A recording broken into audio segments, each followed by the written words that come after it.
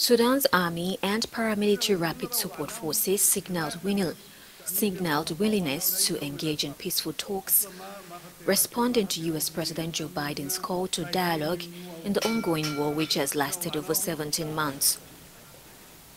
Army Chief Abdel Fattah al-Burhan expressed readiness for constructive efforts to end the conflict, while RSF leader Mohamed Hamdan Dagalo reaffirmed his commitment to ceasefire negotiations, stating the path to peace lies in dialogue and not violence.